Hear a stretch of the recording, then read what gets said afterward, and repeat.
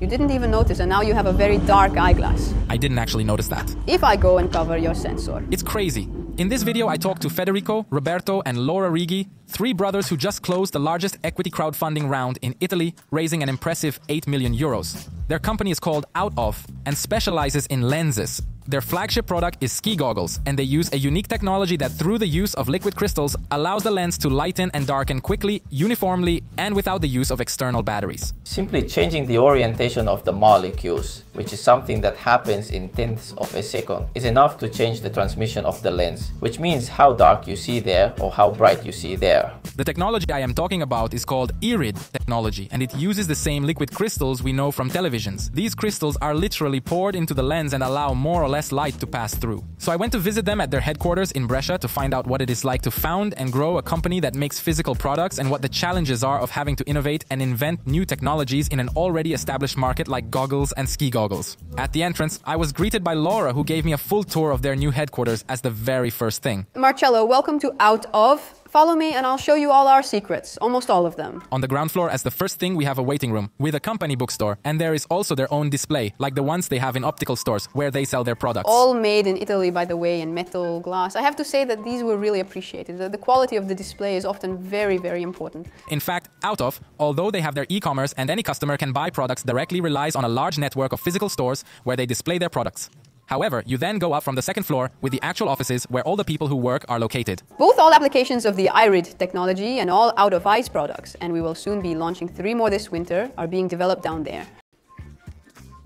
There are also 2 labs on the floor where research and development is done. Here, they are developing a motorcycle helmet with a visor that darkens and lightens based on external light. And if any of those who are seeing the video are riding motorcycles, they know very well that when it is sunny and there is sun in your face, you go into the tunnel, there is a moment where you cannot see. We would all like to use the dark visor, but then in the evening you can't see when you get home. With irid visors, this problem is completely solved. Then there are 3D printers and other machines that I pretended to know about. A wave generator is utilized to ensure the liquid crystal is functioning perfectly.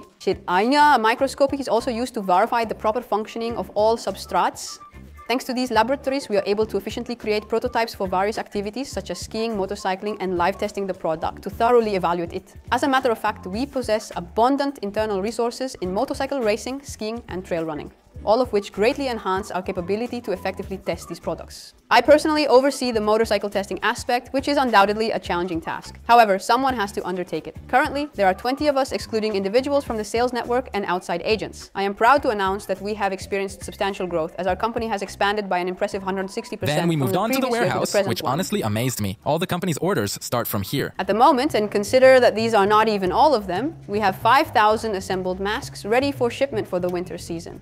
But consider that over the course of a season, including assembly, shipping, private customers and stores, it's about 20,000 a year, maybe even more. Then there's the whole part about glasses, even the shelving over there in the back, which is the leftover from the summer stock that's obviously running out. Right now we are mainly focused on Europe because we believe there is already a lot to do there. But now you sell more in Italy, I guess. You know, I don't know. I think we are 60% export, 40% Italy. Which country outside Italy is going the most? Austria, Germany, Switzerland. We now make only high-end things. For example, we have an average purchase price in the online store that is 220 euros on summer, which is very high considering sports sunglasses. After that, we went to the laboratory below, which I must, however, blur you completely because it is very secret. They have proprietary machinery where they carry out fundamental steps in the creation of the glasses and masks. In fact, all products are assembled and shipped from this office. There are even customized machines made exclusively for our use because the entire market for liquid crystal is primarily focused on screens. However, what we do with the requirement of meeting strict regulations involves optical devices that serve a completely different purpose. Thus, to achieve mass production of such a product, a significant amount of effort is required, including coordinating with various suppliers and possessing specific expertise in intricate details. Consequently, the process of developing this particular product from concept to execution necessitates a considerable amount of time.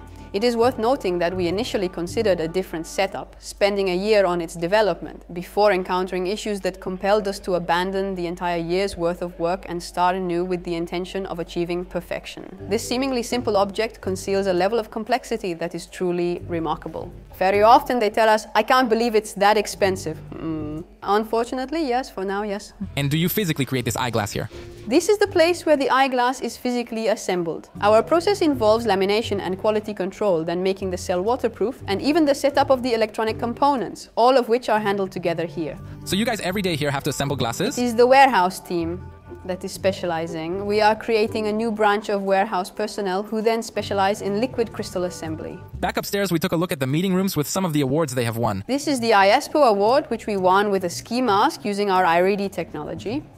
The Amazon Launchpad Innovation Awards are open only to startups, but in any product category, and this is the latest one. Silmodor is one of the most important fairs in the world of optics. After that, I spoke with the first founder, Federico Righi. As a first thing, he told me the history of Out Of. And I didn't expect it, but it starts several years ago in 2009. The beginning was basically 2009. It was quite a few years ago.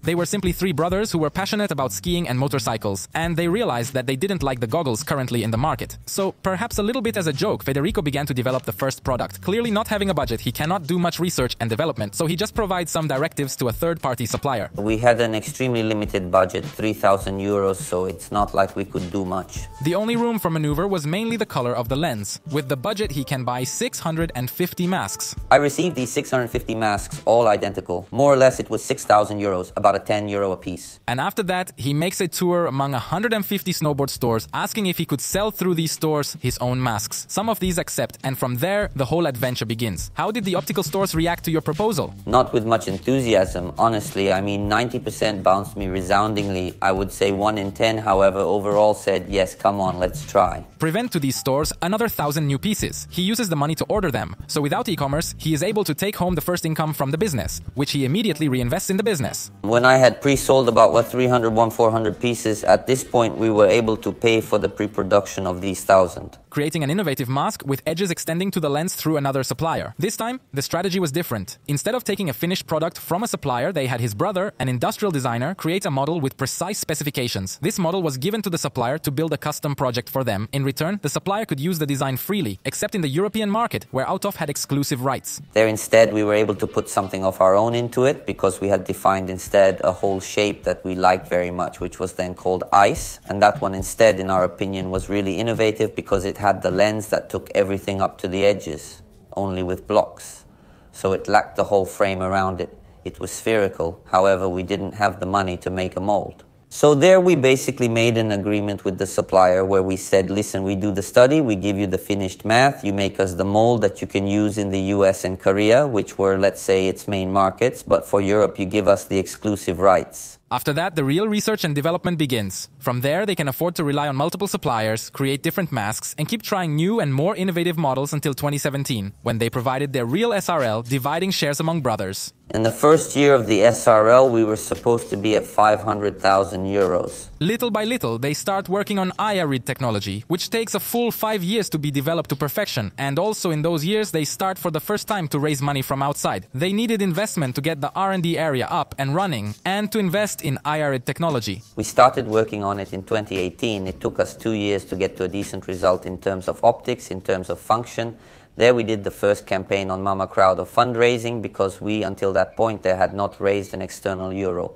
That part there for us was one of the most dramatic moments of the whole company because it was at the time of the COVID was 2020 and the stores, if not very rare exceptions, the bigger ones and so on, were not paying for the goods. There was a very big problem getting even the orders for the next season and going on with the business. I was very worried. I'll tell you this before we started the campaign. Obviously, the fact that we were then actually selected by Mama Crowd, the fact that the campaign went well and so on, those were all things that at the time were entirely to be seen. They might go well, they might not go well. That very little that was left over, we had to figure out where to invest it, and we decided to just go all in completely on the Electra, on the liquid crystal things, which in hindsight paid off. However, at that moment, dare I say, it was a pretty tough After that, there was the move. Mama Crowd campaign? There was the Mama Crowd campaign, it went God. During the campaign, even there, we had a moment, a certain point of terror, because right at the moment when we had reached the first maximum, By the time the campaign had reached on 350,000, by then the mask was almost ready, but spots appeared in the liquid crystals, which we couldn't figure out how to remove. And so even there I had another attack, because I was saying it's not like I'm going to start the campaign now and then I can't actually produce the thing. It would have been a mess. It would have been a mess. Before the campaign was even over, we were able to solve it. And then when the campaign was finally over, we knew exactly how to do the production so that it would not give problems. How much did you collect? 1 million. And this served you to overcome the COVID. Definitely overcome the COVID. And what has happened in the last 3 years? We have been working now, so much on the product development part. We are also making other products.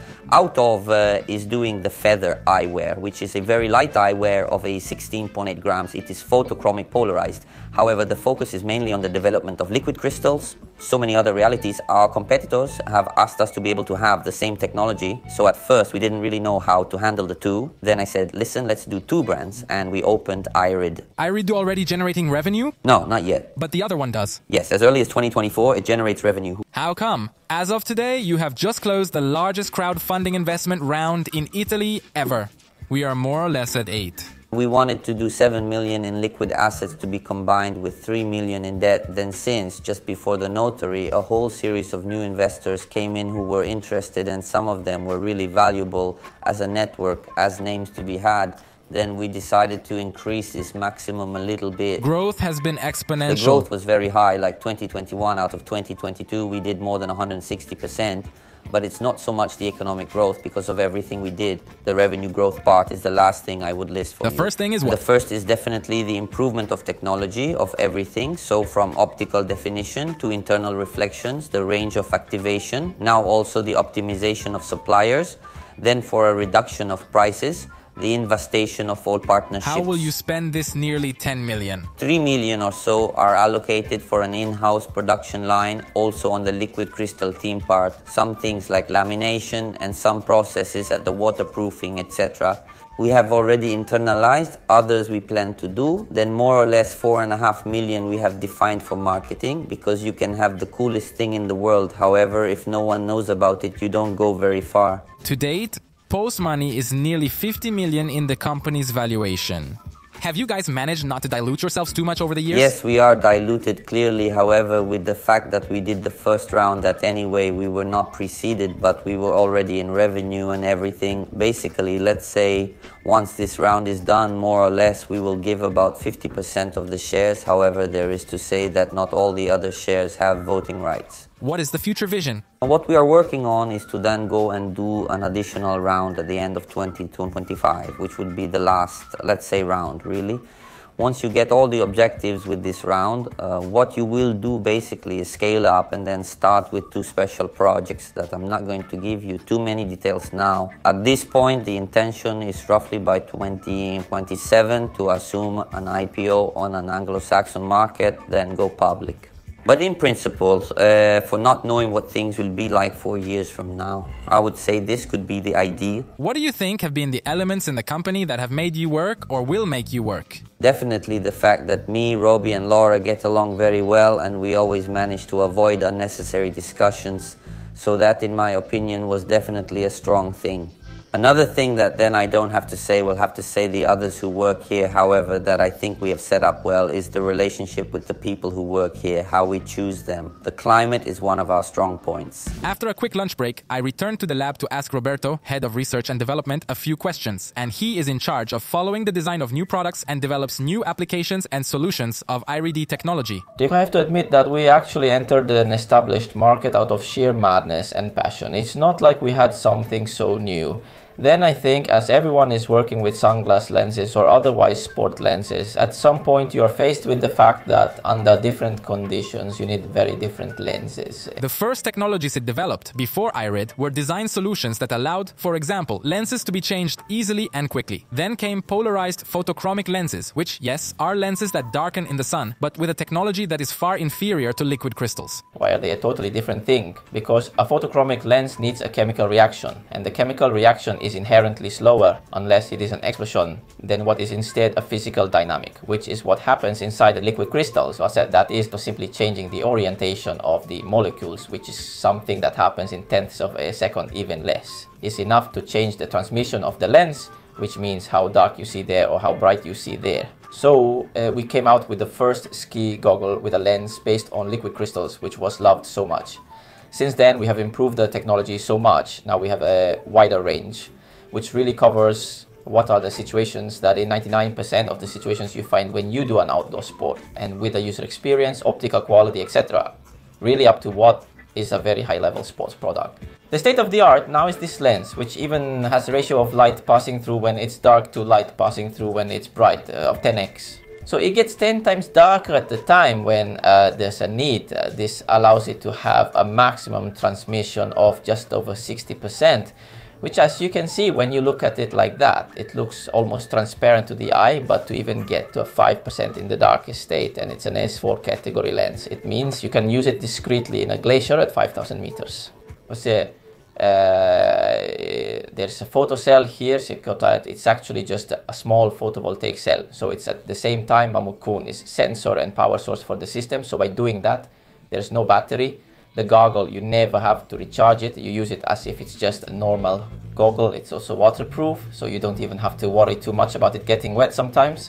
Our product allows you to compensate for the changes. So once your eye, after the first 5 minutes that you put the eyeglass on, gets used to what the eyeglass has set as the ideal brightness situation, and your iris adapts to that, after that it compensates for the changes, and then you're fine. Except if there are not such extreme light changes that go out of the range of the lens, which a lens like this, though, is an extremely rare thing. How did the idea of liquid crystals come to you? Liquid crystals are, at the moment, I would say, the only known form of technology that allows you to change so fast.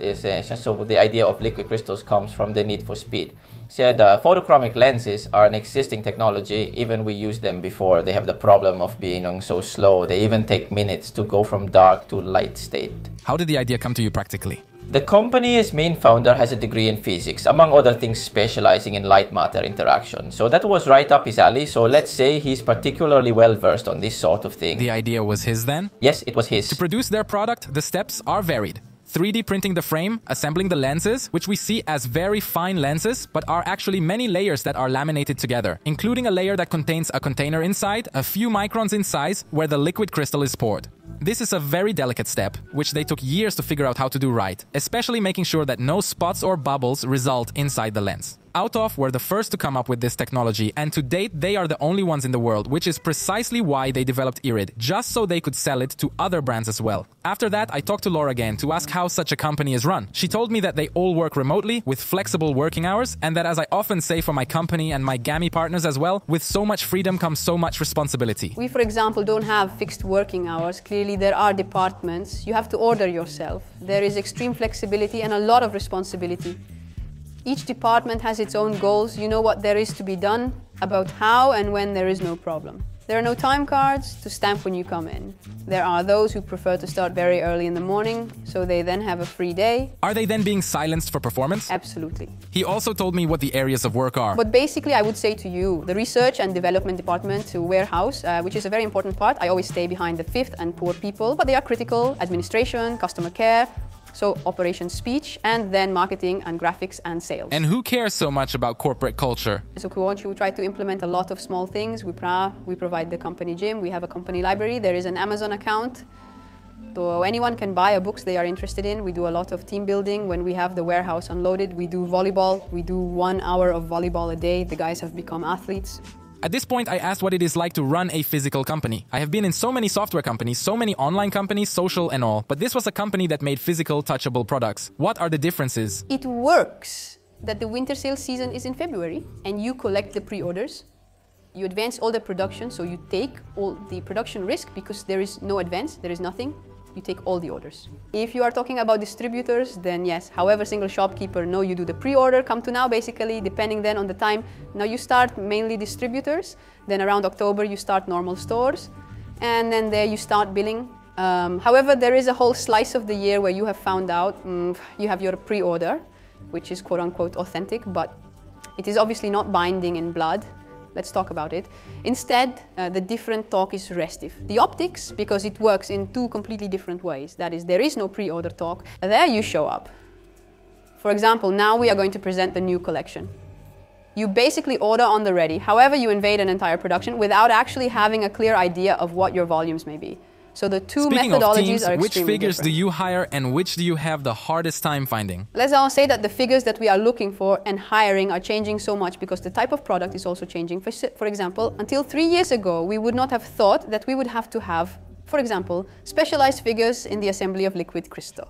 Now we absolutely will need them. Or we usually do the hiring internally. Each department head is in charge of the hiring, and we always do tests, which I assure you are very much needed. For example, for the accounting department, very simple test. Take the VAT out of a price and what is the 20% discount plus the 10% discount. The people who answer these two questions correctly, and I assure you, are very few. We had a banking and finance graduate who could not take the VAT off a price. And again, I got confirmation that doing practical projects is crucial to entering the working world. This is a thesis I have always maintained. I hear this from all entrepreneurs now. So guys, hands-on, it's just as important as studying. Anyway, this video was enlightening. It has always scared me to be an entrepreneur in the physical world and not the digital world. As a YouTuber, it's easy for me to think about selling a course or doing sponsorships, but selling goggles or ski goggles seems like an impossible task. And I really have to thank Laura, Federico, and Ricardo for having me sneak in out of in their company, because they are truly enlightening. Write me your thoughts in the comments and I'll see you with the next video. Bye.